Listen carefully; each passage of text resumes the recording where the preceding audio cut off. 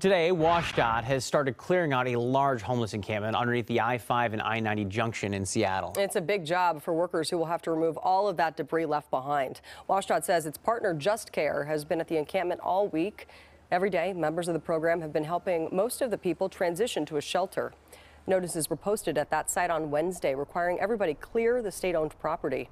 There were very few people still at that site today. There's a lot of work that we need to do here. The site's really big compared to a lot of sections of right-of-way. It's right in the middle of some ramps that we have here at the interchange, so it's real tricky work. There's some tricky traffic control going on. We're going to be working out here probably at least through the weekend, through Saturday and through Sunday, and into next week, I am sure. Today's removal comes after WSDOT and Governor Inslee received criticism from people over these camps along highways and interchanges. WSDOT says the goal is to have the space cleared out by the end of the weekend. With so much stuff left behind, officials say the cleanup could last through the beginning of next week, as he just said.